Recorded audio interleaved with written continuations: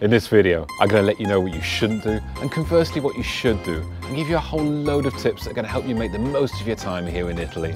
If you come here with an open mind, but an educated mind, and also a healthy respect, you're going to have a far better time.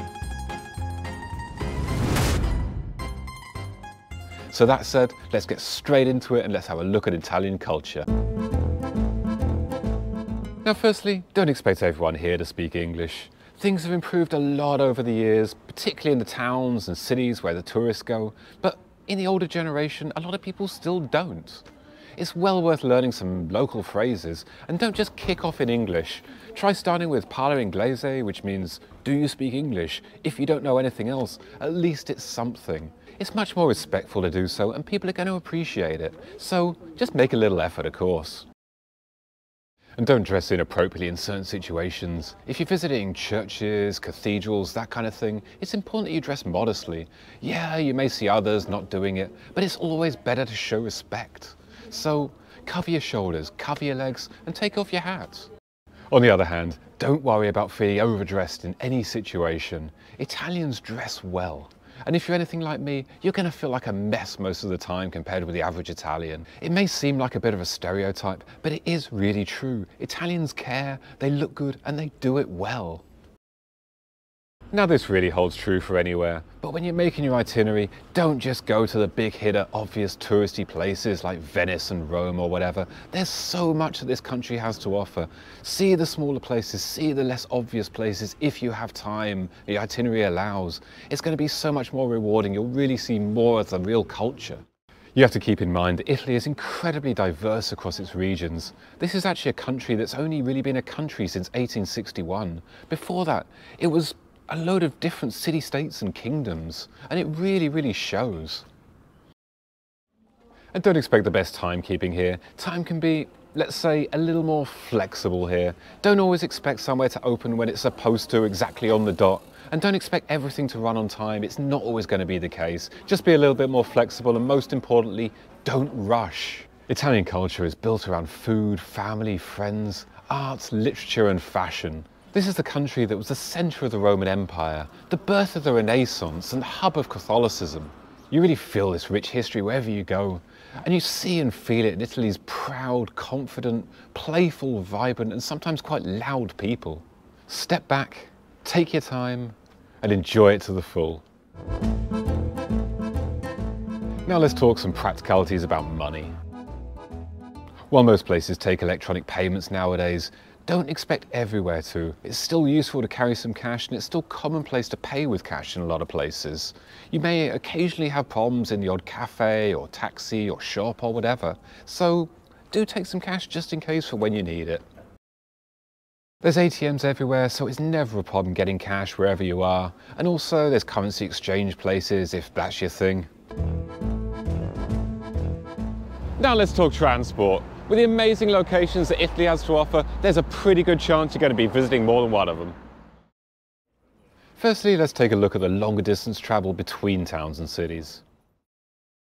If you're planning to visit some of the more isolated and rural areas, perhaps staying in a farmhouse known as an agroturismo, then chances are you're going to be driving yourself. The normal car hire companies are well represented here, so no problem on that front. But in peak season, don't expect availability all the time. You're probably going to need to reserve in advance, so be wary, be sure you do that. Also, don't think that Google navigation is always going to be your friend. Sometimes it's going to get it wrong, and you don't want to end up in a restricted traffic zone. Traffic penalty fines can be pretty high, so don't let that spoil your holiday. Certainly don't neglect train travel as a way to get around the country. Italy's got an extensive train network running the length of the country, connecting most of the places you probably want to go. Now, there's 3 different types of train. Now, the regional trains are the more local trains. They stop at more destinations, they're least likely to run on time, but they're also usually the cheapest. Also, on the regional trains, there's no assigned seating, and they can get pretty busy, so you probably want to rush on if you're getting on one. Then there's the Intercity trains.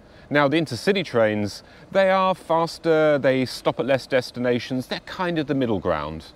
Then You got the real fast trains, often known as the Freccia trains. These ones always run on time. They go up to 300 kilometers an hour. There's always assigned seating, and you really need to book them in advance. They've got reserved seats, and you'll get them a lot cheaper as well when you're booking them in advance. So when you're booking in advance, or even just when you're looking up timetables, you can use the Trenitalia website.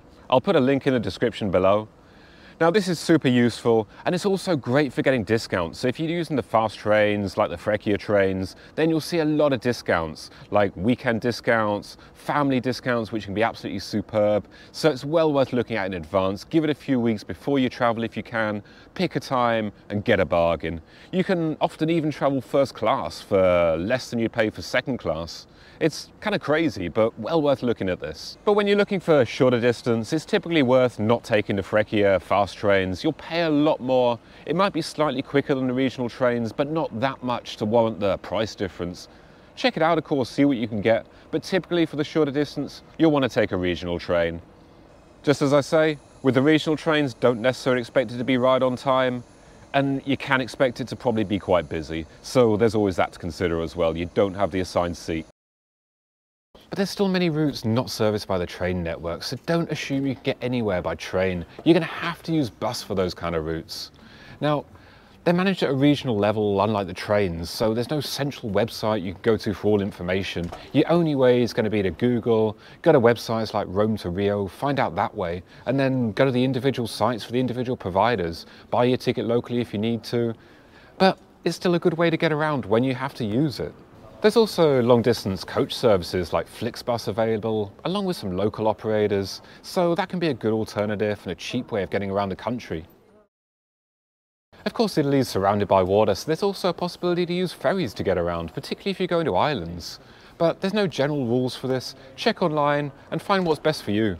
Is this video helping you so far? If so, hit that like button. It'll really help me, and it'll help others to find this video too, which will help them as well. Please consider subscribing if you haven't already. There's plenty more travel tips, stories and advice coming from around the world. Now let's talk about travel within towns and cities.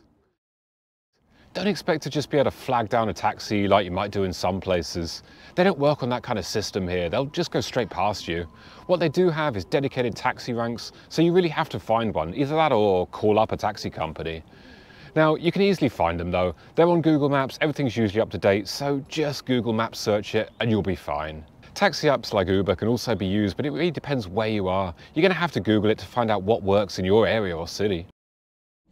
Certainly don't neglect the bus network when you're here. It's a pretty good option for getting around a lot of Italian cities. You can't necessarily expect them to be right on time, but they do serve a lot of destinations, and depending where you are, they can be pretty frequent too. You can pay for your ticket on the bus, and what you'll see is little ticket machines on the bus, although the actual system really depends where you are, how it works. On some, it'll take money, usually €2 at the time of recording this, and you'll actually get issued a paper ticket, nice and simple. Other times it'll be electronic only, you'll have to use your bank card, and there'll be no physical ticket. You can also use machines on the street, but they're kind of hard to come by. In my experience, you don't often see them, and when you do, they're kind of typically out of order. But supposedly you can save money if you do manage to find a working one. You buy your ticket in advance, and it's maybe €1.50 instead of €2, but good luck with that. See what you spot. And don't forget to use the metro if there is one, if you're in one of the bigger cities. Cities like Milan have excellent, extensive metro systems. It's cheap and super convenient to get around. You'd be a fool not to use it. So in Venice in particular, there's a lot of water, of course. There's no roads to drive around. So you have the passenger ferries instead, the vaporetti. They're a great way of getting around there, and much, much cheaper than going around in a gondola. Really, avoid the gondola unless you're really trying to impress that special someone. It will cost you a fortune. Now, of course, there's other ways to get around the cities or towns. Bikes are really quite popular with the locals. You'll often find them riding along the pavements, usually combined with using a mobile phone. But the thing is, there's not much infrastructure for bikes here. There's not really much in the way of cycle lanes, unfortunately. But it's still a popular way to get around. What you also see is, of course, the e-scooters, and you can hire those out from the usual companies if that's your kind of thing. Now, food here is a massive thing in Italy. Italians really care about their food, and it's absolutely superb. There is no way you're going to be coming here and not enjoying it on your trip. So that said, here's some tips on this important pastime. Now a common question that I always have wherever I go. Can you drink the tap water? Well, yes and maybe not. Yes, you can. It's perfectly safe. In most places, it depends where you are. If you're in a really rural area, then there could be a problem. But most places, yes, it's safe. Does it taste good? Well, often not. It can be heavily chlorinated, and when you're in one of those places, you probably want to avoid it just because the taste is not good. But of course, bottled water is readily available, although, of course, as usual, bad for the environment with the plastic. But don't assume that you have to keep buying bottled water. You don't. In the cities, there's loads of public, old-style water points. They're perfect. You can go around, you can fill up your own reusable bottle with fresh water every time. Now a quick note on breakfast. Don't expect a great big breakfast. It's really not the done thing here. Italian breakfast is always pretty quick and simple. It's usually just a bit of bread, a coffee, maybe a cake, but pretty bare bones. So if you're not expecting that, you could feel a little let down. And of course, in a bigger hotel chain, there's probably going to be a lot more on offer, some kind of buffet, that sort of thing. But as standard, it's really not the way things are done here. And here's another really silly little thing that I was actually burnt by myself the first time I ever came to Italy. I went into a cafe, I wanted a coffee, and I asked for a latte. Now, latte in Italian simply means milk, so I was just given a glass of milk. If you want a coffee with milk, ask for a cafe latte. Don't make that mistake and don't look like a fool. Don't expect restaurants to be open between lunch and dinner. It's really a thing here that a lot of places, they open for lunch, then they close down about 3 o'clock, and they stay closed for the afternoon until dinner time, be that 6 o'clock, 7 o'clock, sometimes even 7:30. So you really have this kind of window of opportunity to go to a lot of the better places. Now, there are kind of more fast food style grab and go places where you can always get something to eat, maybe one of those square slices of pizza, that kind of thing. But if you want to go to a good restaurant, you've got to go at the right time. And this point rings true for a lot of places you can go in the world, certainly the ones frequented by a lot of tourists. Don't eat at the tourist places. You're not going to get the best quality and you're going to pay a lot more for it. You're much better going off to a more locally place. And of course, in this world, we have so many options to find those places. Just look on TripAdvisor or any of the other sites and you'll find the best places to go and eat. And I guarantee you it's not often going to be in the tourist centres. But certainly don't expect that you can just walk into a popular restaurant. You really can't here. If you just turn up on a busy lunchtime or a busy dinner service, you're going to be out of luck in a lot of places. I've been burnt by this one countless times. You think you can get in somewhere, everywhere, reservations only. So do reserve in advance. Some you can reserve online, particularly using apps like The Fork. Others, there's no online system. You actually have to phone or maybe go there in person. It's the only way to guarantee it. So don't get let down and run out of time and not be able to get to the restaurant you really want to get to. Prepare in advance and make that booking. And some other little things. Don't put cheese on a seafood pasta. Italians have some pretty strict rules when it comes to flavour combinations, and you'll look pretty silly if you do that, and it probably won't taste very good either. And don't use a knife for your spaghetti. Don't chop it all up. Show some respect for the pasta. Just twirl it around your fork and eat it like that. You don't even need a knife if you're eating a spaghetti dish. So something else that I always want to know when I'm traveling to a new place. What's the rules on tipping?